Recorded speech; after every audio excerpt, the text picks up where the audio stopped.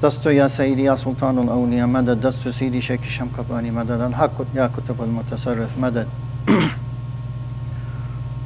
The Tarekat is based on Madad. That's why Wahhabis get upset.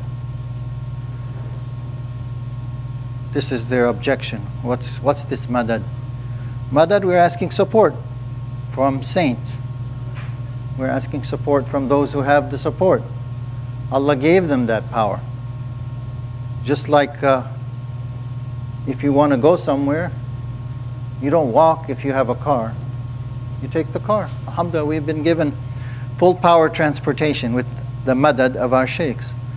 So without their madad, as Maulana Shaykh Hisham says, without madad, there's no shuhbah. Without madad, there is no zikr. Without madad, there is no anything. Because they are the ones who hold the key. They open it, they open. If they don't open, it's shut down. You can put on a shuhbah, turban, whatever, but it doesn't make anything real. But the madad is what makes it real, inshallah.